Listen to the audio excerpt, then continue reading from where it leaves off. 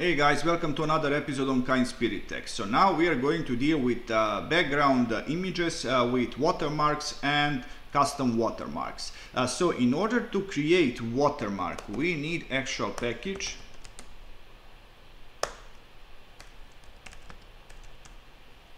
Draft watermark, and we are going to provide some options in here. There are actually two ways to provide options. I'm going to say text equals to top secret. Options should be separated with comma. If you provide first page only equals to true, our watermark is going to be printed only on our first page. If we set it to default, we are going to have watermark on every single page. And I'm going to provide angle of 45% and scale to 3. So we are going to have 3 times a bigger watermark than default. And now I'm going to import 2 additional packages. Lipsum for some generated text and Xcolor. So now I'm going to show you another way to provide the option to your draft watermark. So if I use option set watermark color, and in here I'm going to provide option red 50%. I'm going to set color of our watermark to red 50%. But why I use this way to set our color instead providing another option to use package statement? Because this option would not work. We actually need Xcolor package in order to provide color in this way. And Xcolor package is not yet imported in this moment. So I'm using this way to provide our color option. And now I'm just going to put some text to our screen with Lipsum command. Like this. Okay, save it. And let's see what we have. You see, we have our top secret watermark over our entire page. Second page 2, third page 2. And let me show you that first page only command.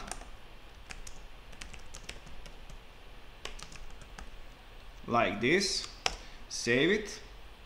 And now, as you can see, we have our watermark only on our first page. And not only that, there are additional commands. Let's say horizontal position is going to be equals to 2 centimeters, and vertical position is going to be, let's say, 5 centimeters. Like this. And I'm going to turn angle to, let's say, 15%. Save it. Let's see what we have. This looks a bit more artistic, I would say.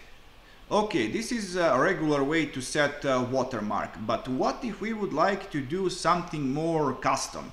Let's say we want to have some background image, or we want to have, let's say, 2 watermarks. One on the left and one on the right. But if you want to be creative that much, you have to do it manually. So now I'm going to show you first how to put some background image to your text. So I don't need this draft watermark command anymore. Okay. And now I'm going to use package graphics in order to import our image. And I'm going to include image, or better to say to include graphic. As always, my picture of PS3 controller. And let's provide some options.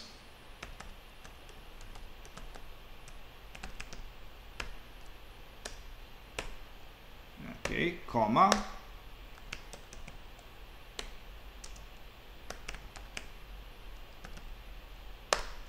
Text width. Save it. But now I would like to have this text over that picture in order to have a background image effect.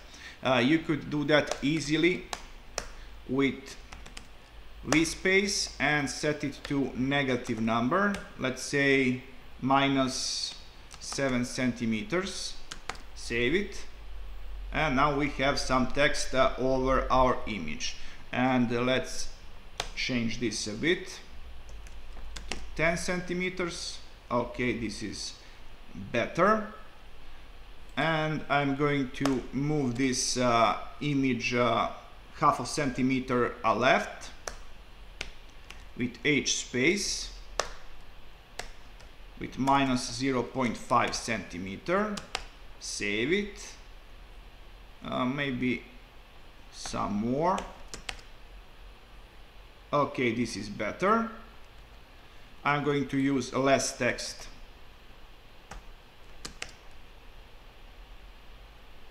That's fine. Move it down a little bit. And now I'm going to change color of my text to white. I don't need additional option, just I'm going to set it to white. Like this, save it. And in order for this to look better, turn this text to bold. Save it. Okay, this is something more interesting. So keep in mind that this is not a regular way. This is more like a hacky way to set your background images. And now, third example. What about those custom watermarks? Let's say that you want to set some piece of text on left side and some piece of text on right side from your text. How to do so? I'm going to delete all of this because we don't need it. And now I want to use top secret text. So first I'm going to change color to red 50% and say top secret, and I want to do it twice. Save it in order to see what we have. Okay, I'm going to change this color to black.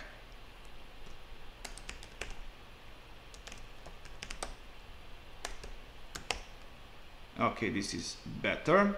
And now I want this top secret to be bigger. Like this, and rest of the text is going to be normal. Save it. Okay, this is better. Let's turn it to bold.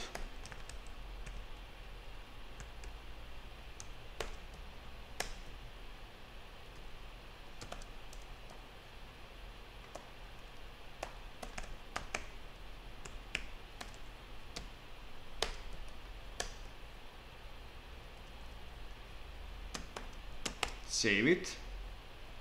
Yes. Huge. Save it again. Okay, so we have top secret twice. But now I want this second line of top secret to be rotated. How to do that? For that we need additional package.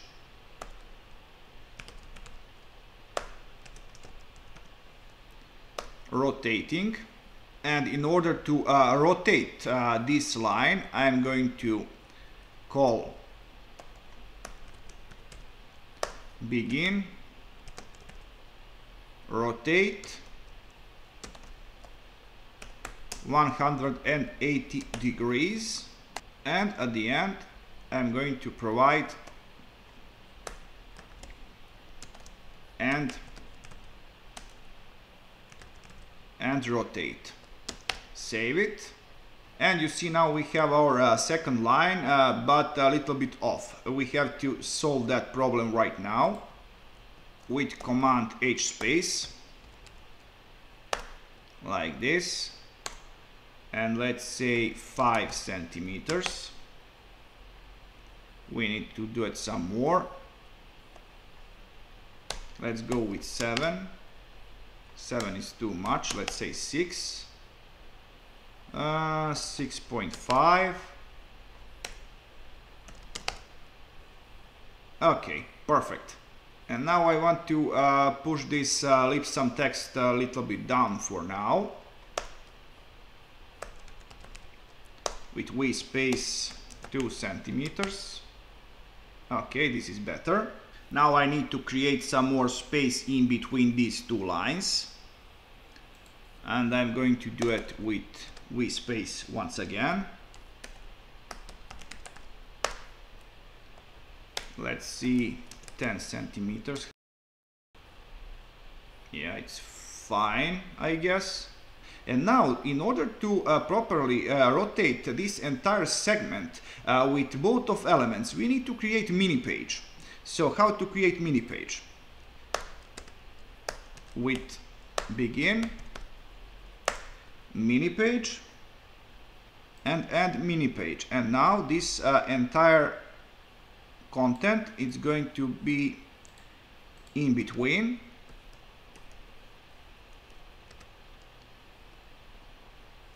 Okay, I'm going to save it. Okay, what's wrong? Ah, yes, actually two things are wrong. We need width for our mini page, and we need empty space in between begin mini page and first paragraph. Save it. And now we could actually rotate this entire element with command begin rotate, and I'm going to rotate it for 90%. And entire mini page goes in here. Save it. Okay, let's see what we have. First thing, we need to push this entire segment down with command raise box. Let's say -5 centimeters, and we are going to wrap entire rotate statement in here. Save it. Okay, and now we have to push this entire segment to the right with command H space. Let's say 10 centimeters. Okay, 10, it's not enough, but let's manipulate this vertical space in between. So I'm going to say 15 centimeters now.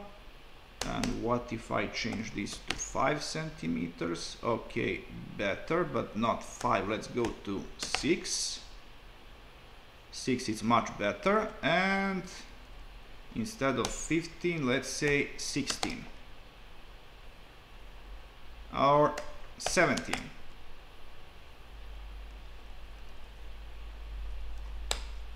Instead of 6, 7. Okay, I am fine with this. And now let's push this text up. I'm going to use negative number. Let's say -10. 10 is too much. 8, 6.5. Actually, just 6 is better. And some more text. And right. If you want to do this kind of custom watermarks, you have to do it on every single page manually. So as you can see, this method, it's not fast, it's not easy, it's actually quite complicated and very time consuming. But when is there no other way, you have to make your hands a little bit dirty. So this is all for this episode, guys. I truly hope that you have learned something interesting. So please like, subscribe, and see ya!